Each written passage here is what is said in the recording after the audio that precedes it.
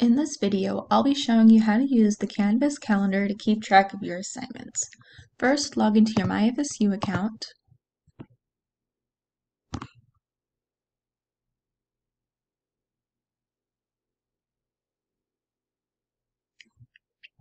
And from here, click on Canvas. And over here on the left side, click Calendar.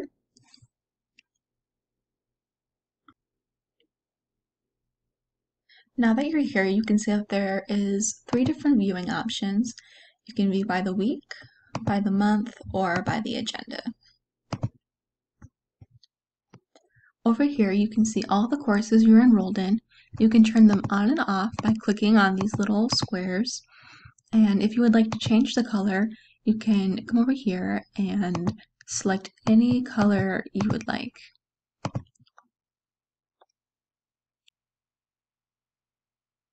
Then, if you come down to the Undated tab, you can see a list of all the events and assignments that you had that don't have a due date.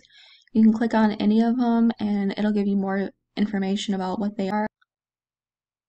Now, if you would like to add your own event or to-do item, you can come up here and click on either this plus button or click on any of these open squares. From here, you can create an event, an assignment, a to-do item, or even create a group appointment. Now I'll just create an example here. Now, if you would like to change the date, you can click on this little calendar button over here. After that, you can create a time frame, you can add a location, or add it to a specific calendar.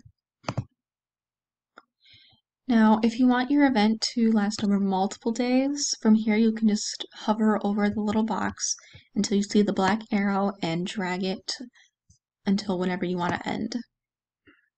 Though, if your event has a specific time frame, you will not be able to do this, and you will have to go in individually and add in your event. Now, if you're uncertain of what an item is, you can look at the icons inside the boxes. Here you can see a rocket ship, that means it's a quiz. And down here, the calendar means it's an event. And that's pretty much all there is to know about the Canvas calendar so that you can keep better track of your assignments.